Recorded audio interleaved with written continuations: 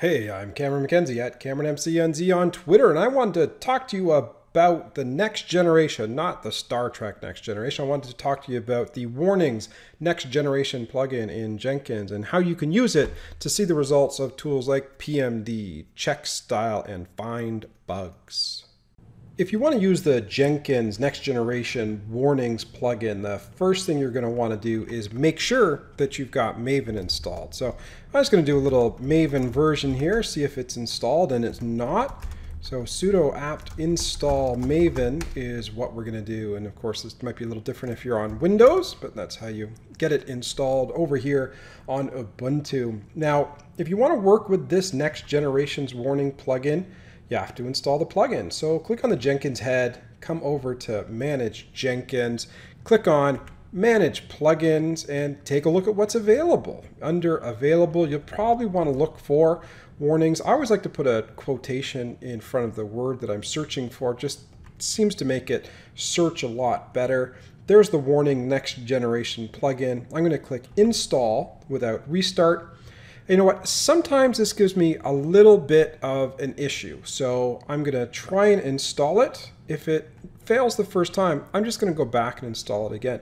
But look at this, it didn't fail, it installed right away. So life is good. Go back to the top of the page, and I'm going to create a new Jenkins job that will take advantage of those reports. And as I do that, I just want to show you the code that I was going to inspect with Checkstyle and PMD and FindBugs.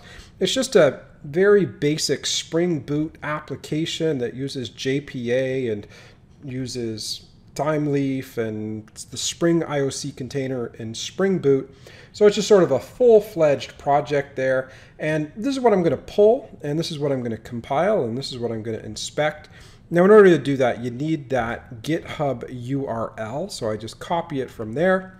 And then I come into my Jenkins job and say, hey, I'm going to create a new item. I'm going to call it the Warnings Next Generation Example. It'll be a freestyle project, but you can choose a Maven project or what other type of project you may have available to you. The options to use this plugin should come automatically. I'm going to click on Source Code Management here, and I'm going to be working with Git. Now, sometimes it takes a minute for Git to behave properly. There we go, behave. Still didn't expand the whole length of the page, but I'm not going to complain too much. And it's the master branch that I want to pull. There's the GitHub URL copied correctly into the repository URL spot. I'm going to head over to the build section, and what I want to do in the build is I want to do a couple of top level Maven targets. So I'll do a clean and install. That'll cause the code to get compiled and tested and packaged and everything that you want Maven to do. And the clean might be unnecessary, but I always type it in automatically. By the way, it's not actually good enough to do that. Now you actually have to tell Checkstyle to run. So I have to say Checkstyle : Checkstyle. And you have to have PMD to run. So I have to type in PMD : PMD. And I also want FindBugs to run.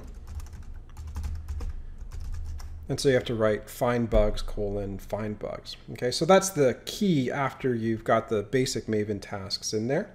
And then you add a post-build step. And the post-build step is to report on all of the interesting things that happened with Checkstyle and FindBugs and the like. So you click Add Post-Build Action, and you should see this Record Compiler Warnings and Static Analysis Results.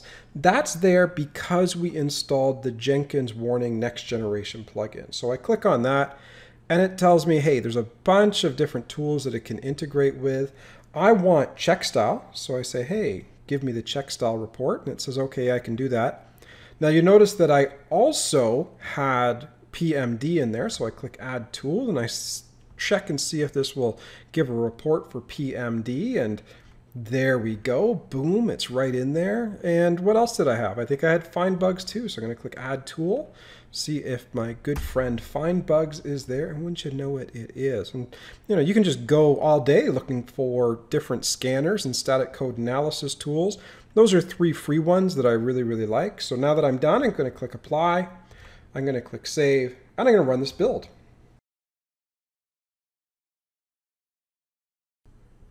Now, as you can see, the build was a success. Now, what else happens when I take a look at this build? Well, you'll notice that I've got some reports here, and one report is from Checkstyle, one report is from PMD, and one report is from FindBugs. I'll take a look at my Checkstyle warnings.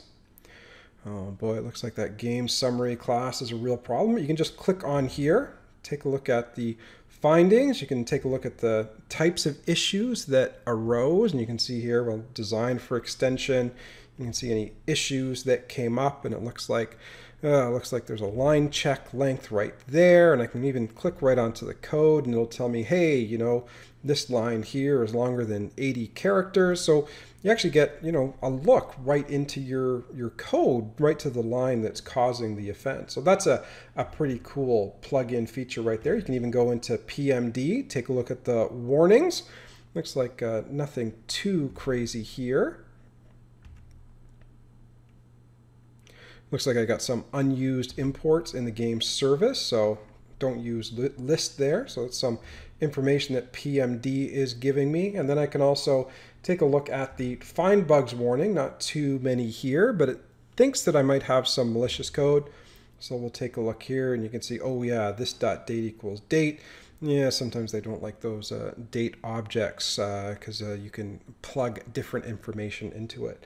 And there you go. I mean, you can spend a lot of time going in that. It looks like with all of my Checkstyle warnings, I might be spending a full afternoon working on those problems to fix them up. Does seem like there's a number of them there, but I do think that's pretty cool. So if you want to do some PMD, you want to find bugs, you want to check style, or you're using a variety of other static code analysis tools, just add in that next generation warnings plugin for Jenkins, and you'll get all of this information when your Jenkins builds run.